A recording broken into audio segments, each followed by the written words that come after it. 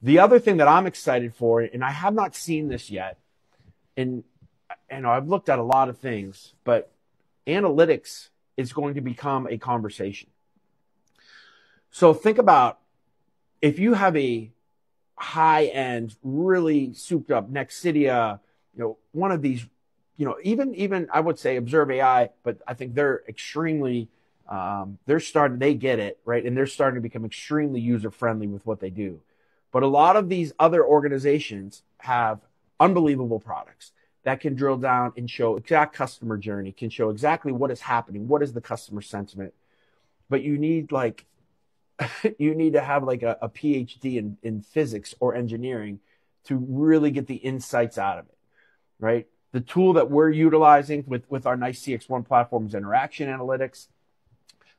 Super easy to use. I have supervisors, QA that are using it.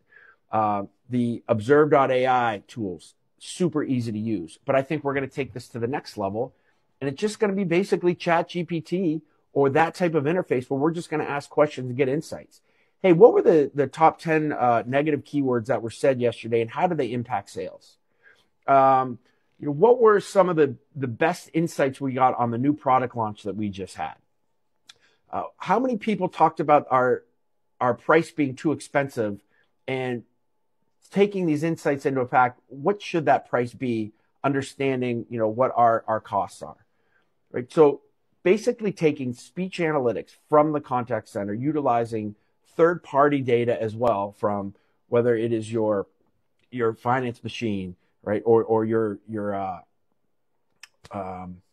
just looking at finance, looking at sales, looking at revenue, taking all of that into play, logistics, having all of that kind of in a one-stop shop, and being able to have your analytics and being able to have ChatGPT be able to answer those questions while it's looking at so many different aspects of you. That would have taken forever to us to even develop the query, because that takes a lot too, right, to really think that through. But to be able to just lay that out in layman's terms, I think is will have a huge impact into the customer experience, and how efficient businesses will be.